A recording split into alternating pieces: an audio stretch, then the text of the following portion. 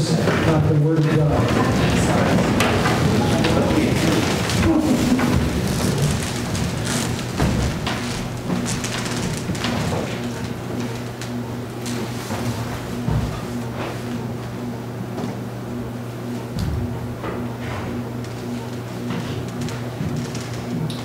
Please be seated.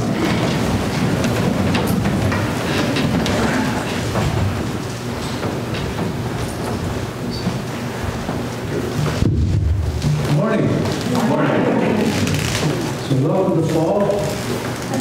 It's so good to get that nasty summer out of the way and move to chillier weather. I have two announcements today. The first Memorial Men's Breakfast of the fall season will be held next Saturday from 8 a.m. to 9:30 in Yost Hall next door. A goodwill offering will be taken and a hot breakfast served. Guest speaker will be a representative of the Montessori School, and that school will start to operate in the Memorial Basement on weekdays starting from October 2nd.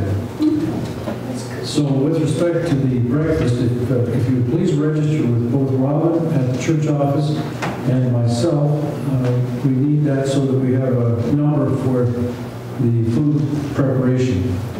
All men are welcome, whether or not they have a connection with Memorial, and so long as they register. So please keep that in mind. That's September 30th, the last day of the month.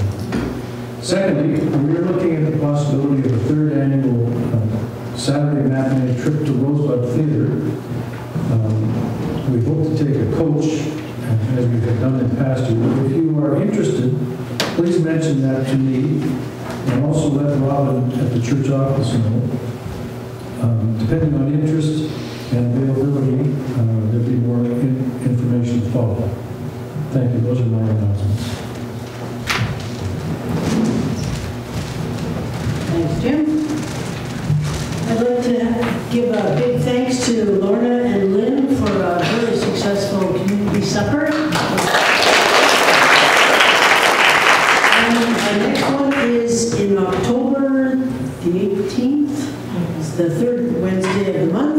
And again, if you feel like you're able to, there's always a job for you to do. So that would be great. And it sounded like you brought lots of people from the community. So let's keep doing that. That's a great way to involve other people. We want to tell you again to get involved. I'll tell you one little thing later in the announcements. I'm not sure if you've got this all in the right order or not. The next announcement that I wanted to say is we are blessed that Helen McLean left her estate to us. Years ago, we paid for her trip to Australia for her father's funeral, and she now has blessed us with her estate. So we now have enough in the Enduring Gifts Fund to invest in a project that will return a more reasonable amount of interest, and Helen's memory will live on. So we thank her. Morocco, we are still accepting offerings to assist people affected by the earthquake in Morocco. I have the pastoral care team is kind of expanding a little bit. We're thinking of including a card ministry along with some of the other things that we do. You know that Catherine Janke does those beautiful cards for special occasions, and Maurice Laws does beautiful cards for the Guild. But maybe we can expand on that a little bit. October is Thanksgiving. What a great time to give thanks to one another for being part of our church family. So the week after Thanksgiving, October 22nd, during coffee time, we're trying this out, there will be a basket of labels of everybody in the church, and we will be writing a quick note of thanks to somebody. You pick out a label, you write a quick note, put it in an envelope, slap that label on there, and it's ready to send out. And once all the labels are gone, then we know that we've hopefully touched everybody in the congregation. So that week, I know we all have that drawer that has all those cards in it. Don't bring them all. I just want the thinking of you and the thank you cards. And to share, make sure there's an envelope that comes along with it. And if you have any stamps laying around that you never use anymore, bring those too, and we just use them. Okay. Mass choir is starting up again. Mondays up at the high school, $35 for our booklet, and a lot of fun, and you learn how to sing. It's wonderful. I forgot to make an announcement last week. The granny scam is coming around again, so be wary. If somebody phones you and says that they are your grandson and they need money to get out of jail, you just hang it. Hymn Sing is coming the end of October 29th. I have some people who are giving me their list of favorites, so this is good. I'm going to start my list. So if you have any favorites that you'd like, I'm kind of thinking of Thanksgiving being the season of thanking and blessings. That might help you pick the song that you want. And I heard from the Guild that they are decorating for Thanksgiving this Friday at 10:30. So be here or be square. And we welcome Reverend Brian Sharp. Thank you for coming and leading us in worship today. Let us prepare our hearts for worship. Yeah, I've been gone about 6 weeks, so it's actually, we're good? We're Yes. good. I've been gone about 6 weeks, and I started to miss you guys. Well, because I have no friends. I moved from Ontario, and I didn't bring my friends with me, so I guess you have become my friends. And I enjoy the drive down here. I know winter's coming, but so far I've enjoyed the drive down and listening to some tunes, and I do the same thing going back. It's a time of reflection and meditation for me. While I'm here, I'm enjoying your company very much. I'm going to ask you to join me in the responsive call to worship this morning. It's Psalm 113, verses 2 and 3. Let the name of the Lord be praised. Both now and forevermore. From the rising of the sun to the place where it sets, The name of the Lord is to be praised. let's worship God as we sing hymn number 410, Joyful, Joyful, We Adore You.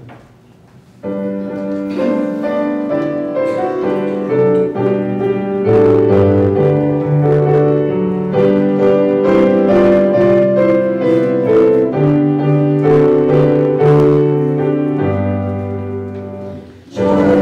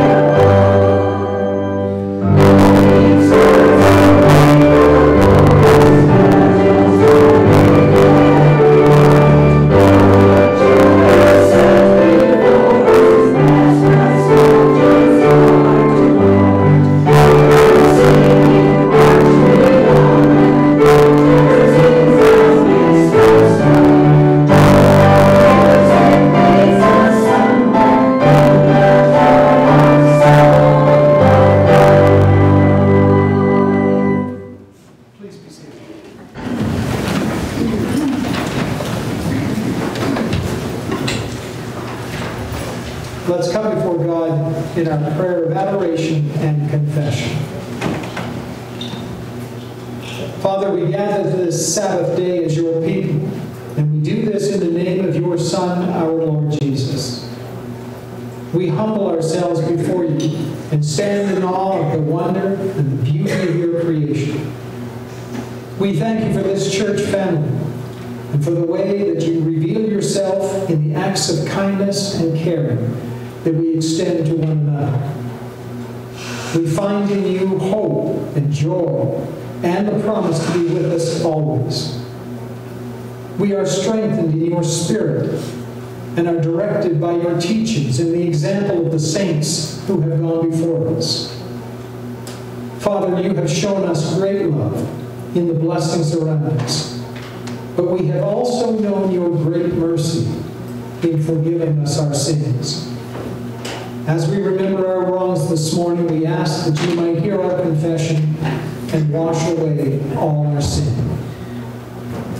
Forgive us for living with too much pride and not enough humility, for choosing to walk away from the hurts that we cause rather than trying to bring peace and reconciliation. Forgive us for being apathetic instead of being engaged in the needs around us. Forgive us for being too judgmental and not showing enough tolerance and encouragement. Forgive us for our hurtful words, our dismissive attitudes, our joyless encounters with friends and family, and our moments when we choose to push you away and to live in darkness. Father, we confess that we could be a better people. We want to be a better people. Forgive us for the hurts that we've caused others and the opportunities to serve you that we've ignored or let them pass us by. In your great mercy, lift our sin and our guilt and renew us in your Spirit, that we might find new life and new opportunity to serve you and your creation.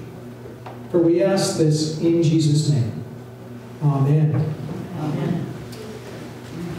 Having confessed our sins, we look for some kind of assurance, some kind of promise by God to watch over us and to forgive us. The one I've chosen for this morning comes from the minor prophet Joel, chapter 2, verse 13, where the prophet says, "Come back to the Lord your God. He is kind and he is full of mercy. He is patient and he keeps his promise. He is always ready to forgive and not punish." Believe then the good news of the gospel. God is kind and full of mercy. And in his Son, Jesus Christ, we are forgiven. Thanks be to God. Amen. The peace of Christ be with you all. And also with you. Let's sing hymn number 498. Sing them over again to me.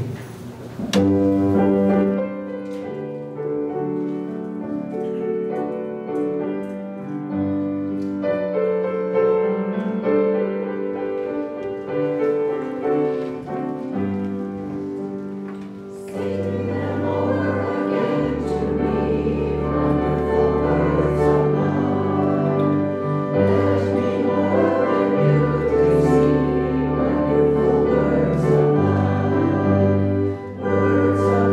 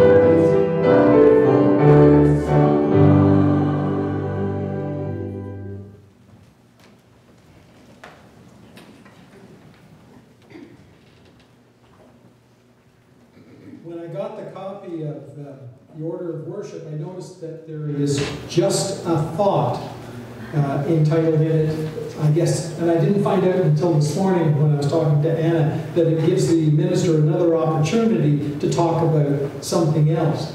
But if my wife was here, she would say, don't do that with Brian, because you'll get 2 sermons, and nobody wants that. But what we do want is beautiful music, and I'm going to ask that the choir now bring their special music for our enjoyment.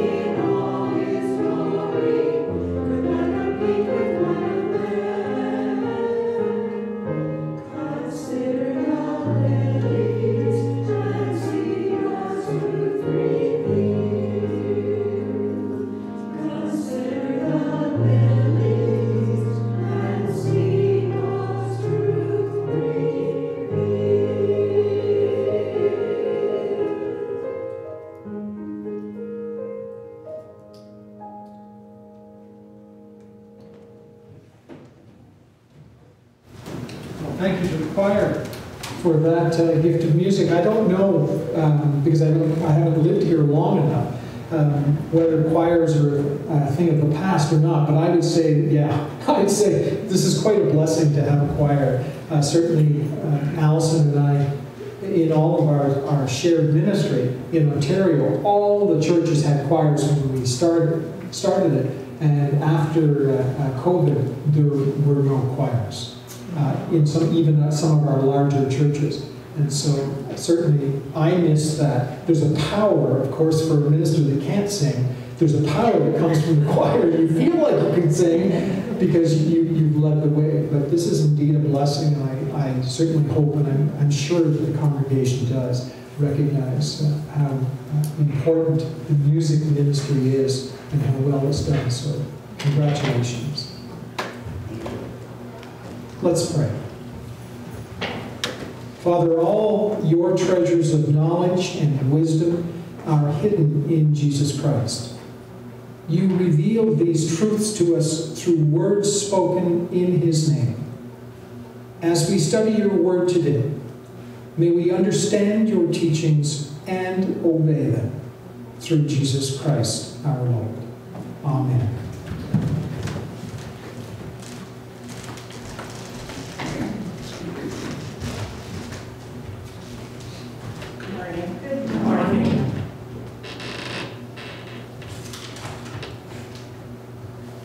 Responsive reading, Psalms 130.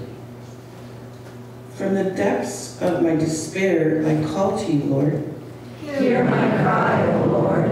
Listen to my call for help. If you kept a record of our sins, who could escape being condemned? But you forgive us, so that we should stand in awe of you. I wait eagerly for the Lord's help, and in his word I trust.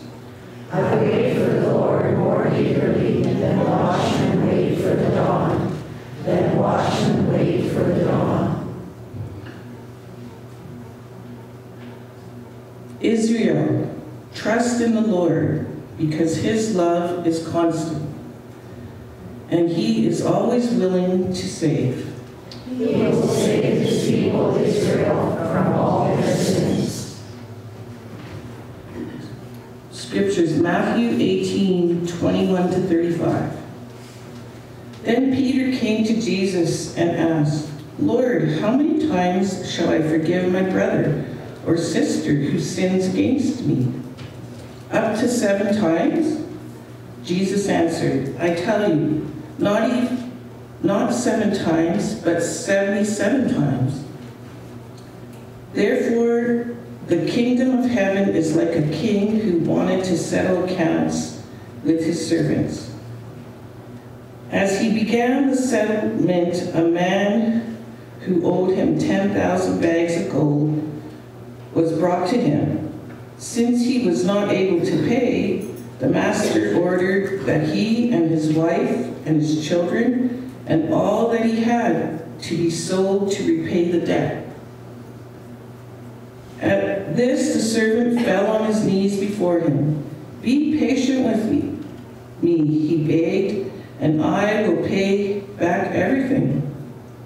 The servant master took pity on him and canceled the debt and let him go.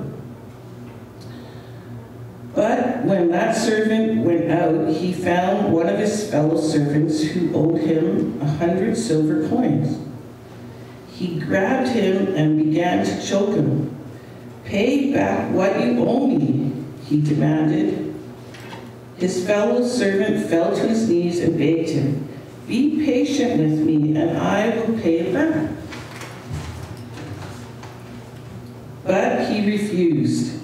Instead,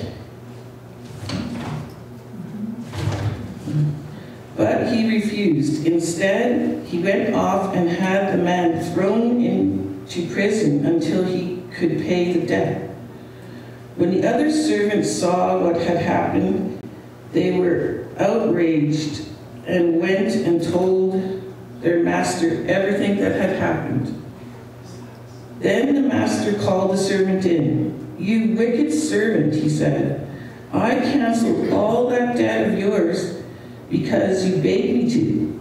Shouldn't you have had mercy on your fellow servant, just as I had on you? In anger, his master handed him over to the jailers to be tortured until he should pay back all he owed. This is how my heavenly Father will treat each of us unless you forgive your brother or sister from your heart. Thank you.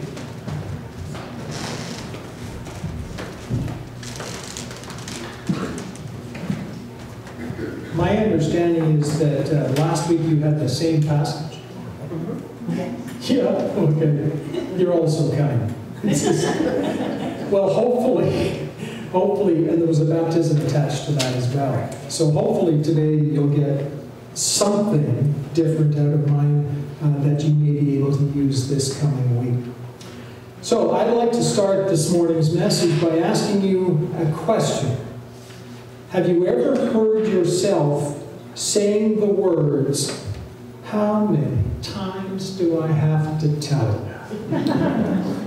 You have, okay. With children, it's how many times do I have to tell you not to wear your shoes in the house? How many times do I have to tell you to look both ways before you cross the street?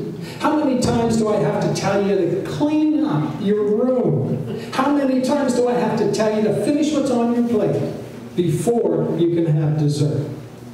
And with adults, it's how many times do I have to tell you not to wear that old shirt when we're going out? Okay, so it is true, that one too. I thought it was just a way, but how many times do I have to tell you to put gas in the car? How many times do I have to tell you not to bowl away at a job like that? You're not as young as you used to be. How many times do I have to tell you, go see a doctor? How many times do I have to tell you that you can't wash the darks with the whites? For heaven's sakes, how many times do I have to tell you to put the toilet seat back down? How many times do I have to tell you? All of us have said those words to our children and to one another. And it's a strange statement to preface any concern or any frustration that we might be having, because it implies on the one hand that there is a magic number of times that we'll remind someone of something and then we'll never have to do it again. Yet on the other hand, it implies that we will have to continue to remind that person because they just aren't going to change. The phrase is well worn by all of us, and in some ways that is a good thing, a holy thing, some might argue, because even when it is said with sarcasm, at the heart of it, the act of forgiveness is taking place. When I say to my children, and now to my grandchildren, how many times do I have to tell you not to wear your shoes in the house? What I'm really saying is that you've carried dirt into the house. I'm the one that's going to have to clean this up. And it causes me extra work, and I'm frustrated because I've talked to you about this before.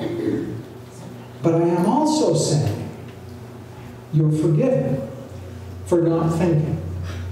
And I'm probably going to have to say it again in 10 minutes. Didn't I just tell you to take your shoes off at the door? Seriously. How many times do I have to tell you not to wear the shoes in the house? So often when a child or an adult does something to annoy or concern or frustrate us, we draw on those old familiar words. How many times do I have to tell you? And implicit in this is the realization that there is forgiveness of the incident or the behavior, but still forgiveness is spoken of in terms of numbers. How many times? We know in our hearts that we will have to remind the person over and over and over again. But still, there is a part of us that measures forgiveness numerically. Peter believed that forgiveness was to be measured in terms of a number. Peter's question to Jesus was, Lord, how many times shall I forgive my brother or sister who sins against me? Up to 7 times? Now, perhaps someone had done something to hurt Peter. Maybe Peter's question was simply in response to Jesus' teachings that morning. For whatever reason, Peter wanted to know how many times he should forgive, and then he provided what he thought would be a very appropriate number. Peter thought that someone should be forgiven up to 7 times. 7 is a biblical number and held in an eminent place among all sacred numbers, because it was associated with completion, fulfillment, perfection. And Peter probably thought he had given an exceptional answer, because based on the opening chapters of the book of Amos, the rabbis taught that for God's forgiveness was extended to 3 offenses, and that God visited the sinner with punishment on the 4th. It was not then to be thought that a man could be more gracious than God, so forgiveness was limited to 3 times you could mess up. Peter is more generous, however. He doubled the amount. He doubled the number of times an individual should forgive another, and then he added one more for good measure. Lord, how many times shall I forgive my brother when he sins against me? Up to 7 times? And Peter might have thought he finally had the right answer. To forgive someone who has wronged you or hurt you 7 times is a lot. The average person that's being determined finds it extremely difficult to forgive even once. To forgive someone 7 times was more than twice the amount required by Jewish law. And yet when Jesus responds to Peter, he says, I tell you, not 7 times, but 77 times. The old standard of forgiveness was inadequate. Peter's standard of forgiveness was inadequate. Jesus offered a brand new teaching on forgiveness. And that shouldn't surprise us, because Jesus is coming along, and with all of the stories that we have through the New Testament, he's doing something different. He's challenging the way we live our lives. So in this story, in this parable, Jesus is offering a new teaching on forgiveness. Up to this point, forgiveness had been measured numerically, and that's about to change. In answering Peter's question, Jesus taught that there is no limit to forgiveness. We don't reach a certain number, 3, 7, 77, and say, whoa, I can't forgive anymore. I've reached my limit. For the follower of Jesus Christ, forgiveness is not a number. It's a way of life. It's an attitude. And to explain this a little more clearly, because I'm sure the disciples were sitting there going, oh my gosh, we're going to have to forgive this person and that person and somebody else, and we're going to have to keep on forgiving. So Jesus tries to explain what he's doing a little more clearly, and he shares that parable with Peter. He told him of a certain king who wanted to settle accounts with his servants, so he called them in one by one. Now, one of these servants owed the king, in my translation, NIV, it's 10,000 talents. In the scripture reading that we had, it's 10,000 bags of gold. That's equivalent to $5 million Canadian. A vast sum of money. It would have been impossible for that servant to pay that debt. But Jesus exaggerated that figure deliberately. He wanted Peter to be able to see that the servant could never pay the debt, no matter how hard he worked, no matter how much overtime he put in, no matter how many weekends he worked. He wanted Peter to know how impossible, how smothered that debt really was. The debt could not be paid. And since he was not able to pay, the master ordered the servant and his wife and his children and all that he had be sold to try to repay the debt.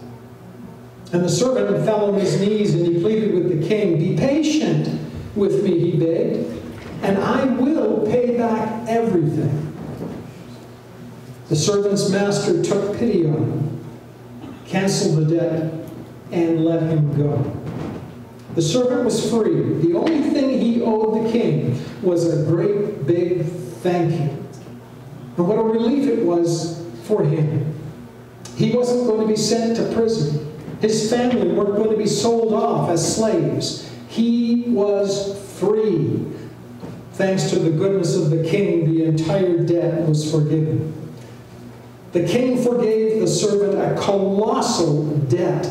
And you would think that this act of forgiveness would change this servant's entire outlook on life. But that wasn't to be. The blessing that we find in the first part of the parable becomes a curse of incredible proportions in the latter part.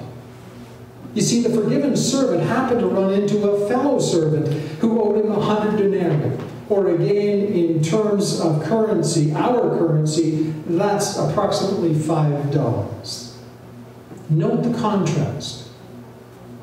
It would have taken an army to transport 10,000 bags of gold.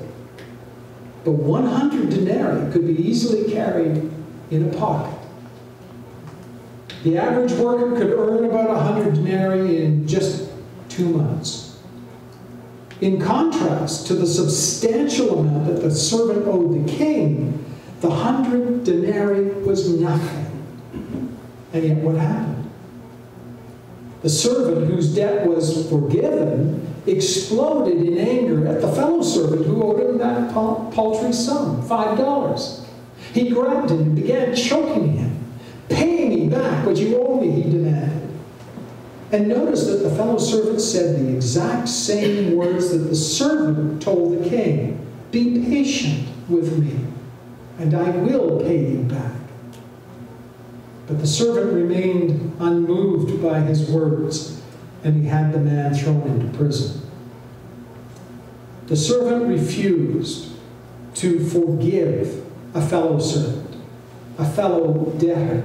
And when the other servants heard what had happened, they were terribly upset at the injustice, and they went and they told their master all that had happened.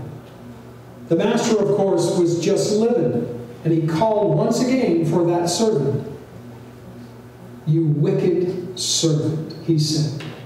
"I cancel all that debt of yours because you begged me to. Shouldn't you have had mercy on your fellow servant just as I had on you?" And the king was angry. And in his anger, he turned the unforgiving servant over to the jailers who would keep him in prison until he should try to pay back all he owed. And then Jesus ends that parable with the warning.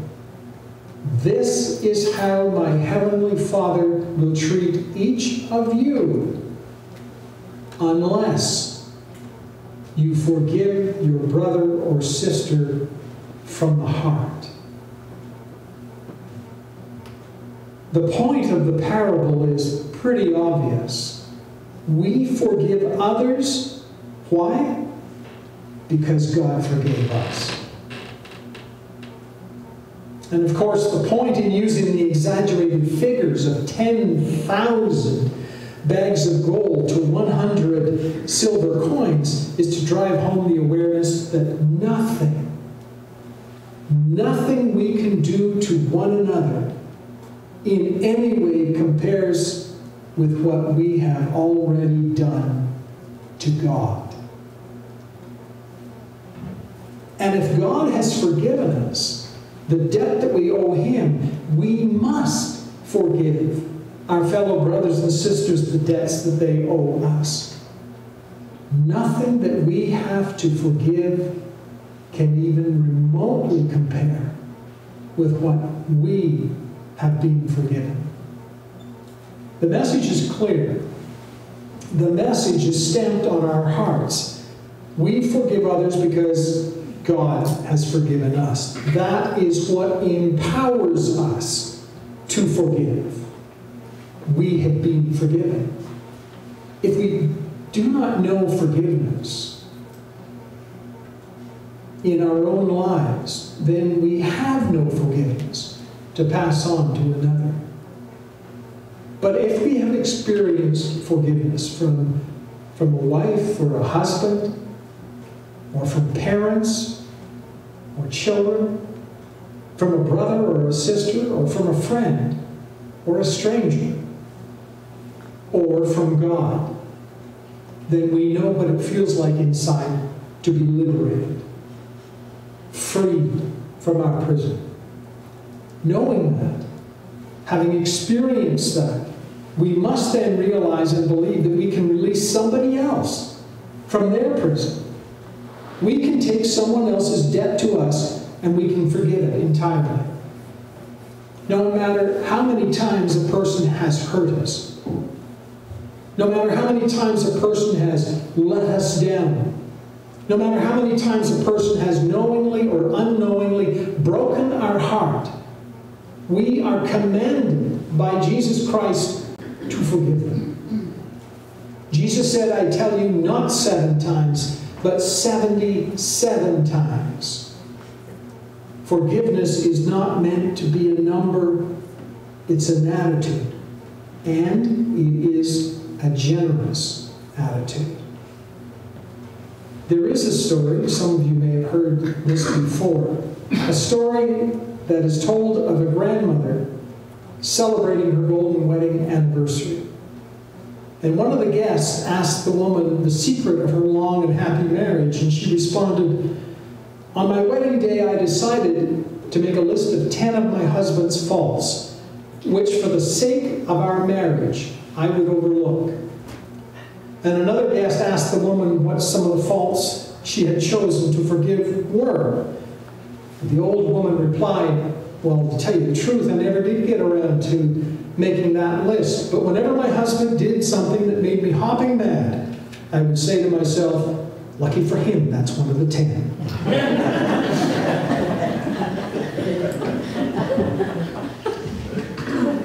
That's the kind of attitude that Jesus Christ would have loved and would love to find in you and I today.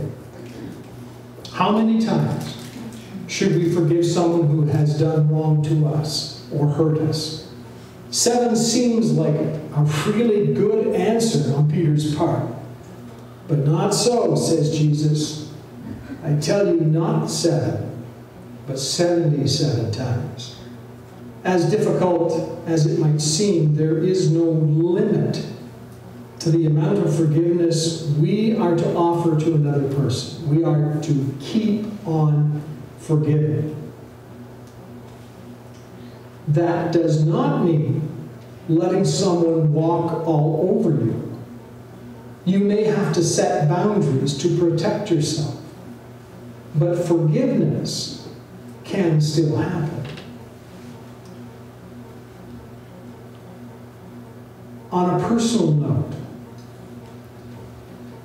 my wife Allison and I have a 30-year-old son who for the last 15 years has been a chronic alcoholic.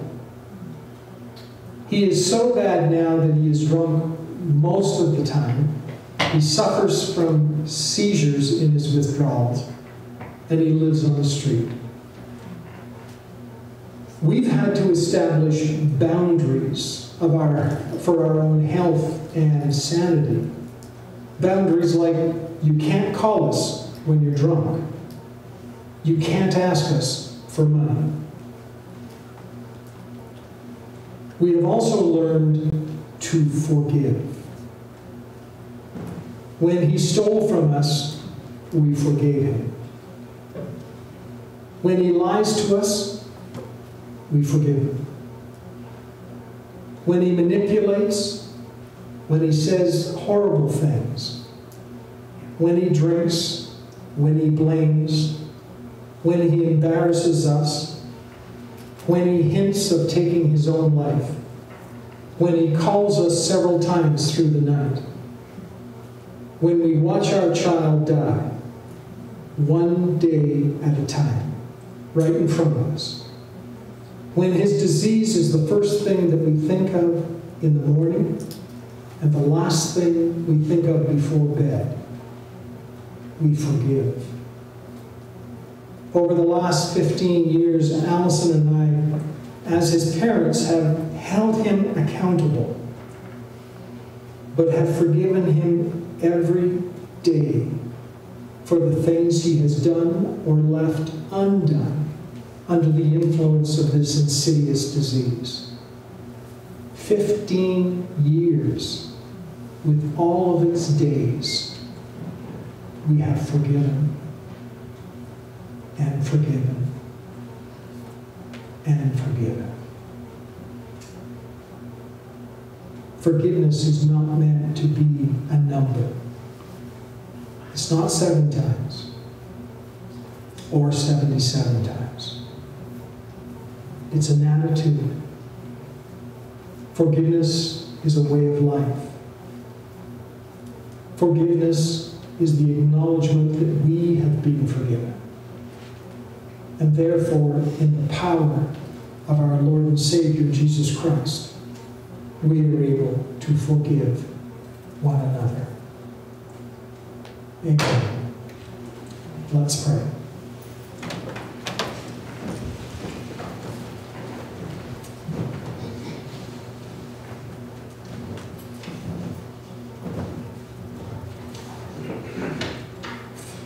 Father, let your Spirit soften our hearts this morning and help us to look with love and mercy at those who hurt us or wrong us in any way. Help us to forgive each other and strengthen our hearts without making them hard. May we let go of anger and resentment and revenge and begin to live in new ways, having learned how to forgive and be forgiven. For we ask these things in Jesus' name. Amen. Let's continue to worship God, singing hymn number 350, To God Be the Glory.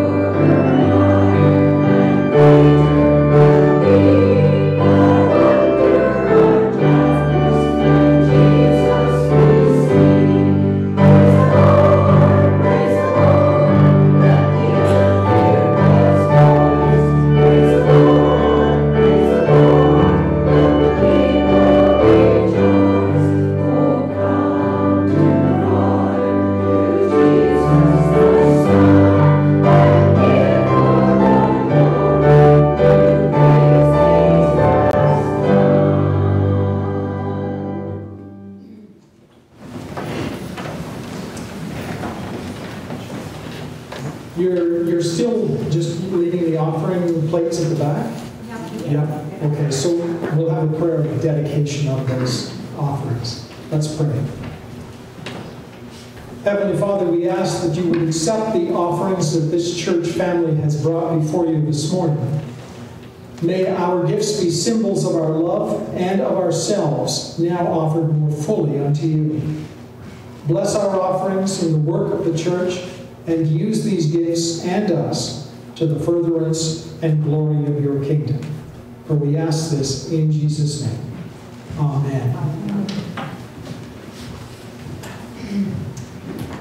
And let's come before God once again in our prayer of thanksgiving and intercession. Let's pray.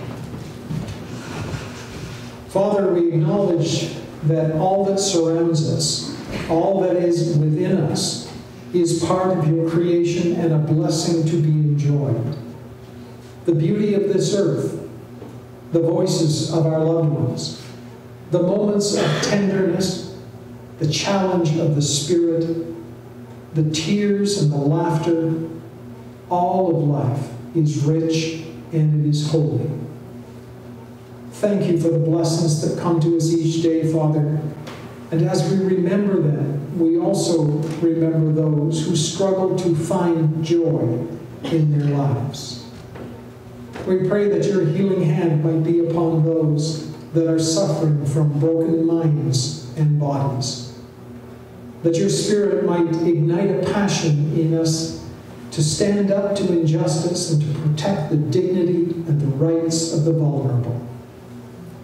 We pray that families would forgive and that friends would refresh us, that the angry would find peace and the anxious would find comfort.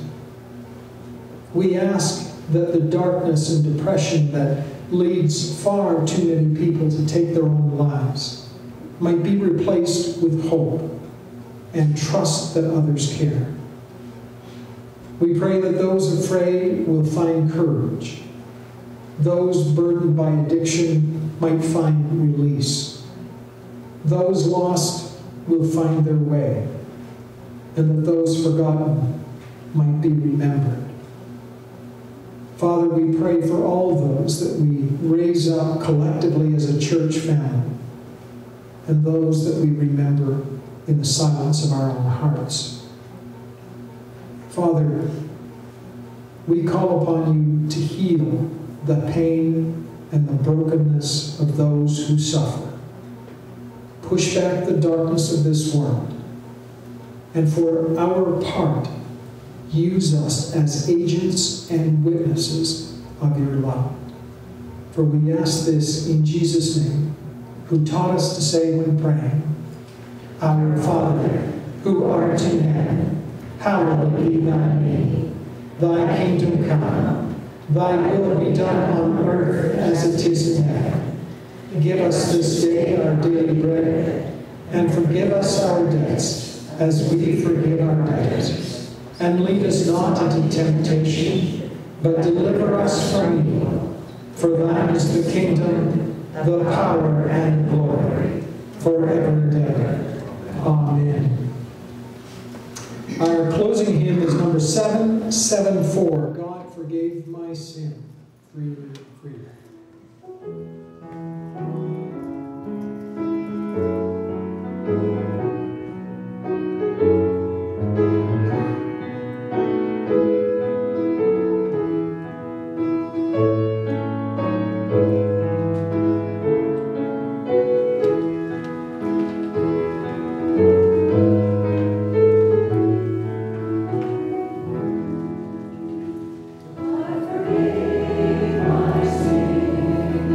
Jesus.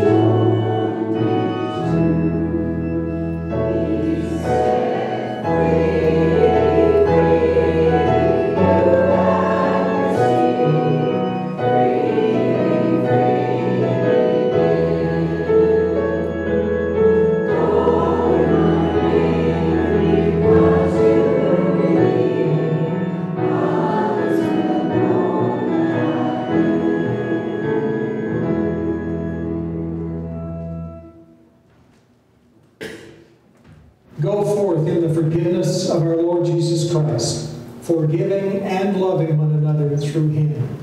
And now may the grace of our Lord Jesus Christ, the love of God, and the fellowship of the Holy Spirit be with you all. Amen.